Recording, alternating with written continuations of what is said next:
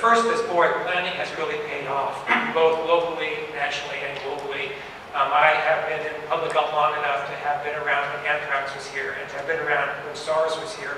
And the advances that we have made as a public health community and as a medical community in figuring out how to respond to outbreaks, how to respond to epidemics in a way that is rational and makes sense and can be communicated to the public is astounding. We really are learning. If there's a downside, I think we actually planned, in this instance, for the wrong disease. We planned for a global pandemic of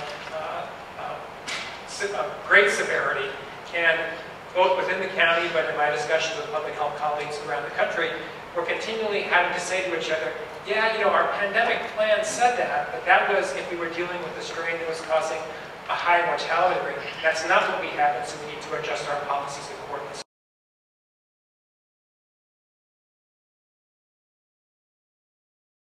So I think the decisions here is absolutely, and you may want to comment on the technical steps that happen. You know, there's already a vaccine seed virus. It's been sent to the manufacturers. The manufacturers are already taking all the preliminary steps that need to be done.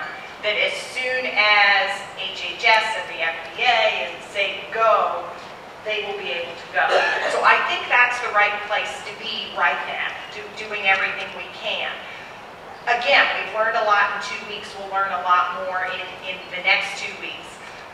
So you will, this is, my best estimate is that you will see a vaccine being made against this strain.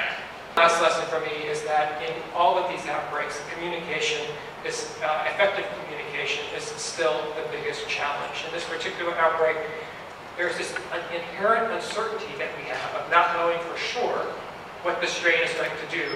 And on one hand, trying to be honest about that, but on the other hand, trying to provide people with information that we do have that's available. The temptation always is to tell people things that you don't really know. And in your mind, and in my mind, always trying to stop before I start going off into speculation and saying, well, that's after something we don't know yet, but our learning has been a challenge. Second, there's this real balance between boredom and horror, right? Where you're trying to really get the right message here, which is to appropriately reassure people when you can reassure them, but not step over too far into assurance when you cannot provide it.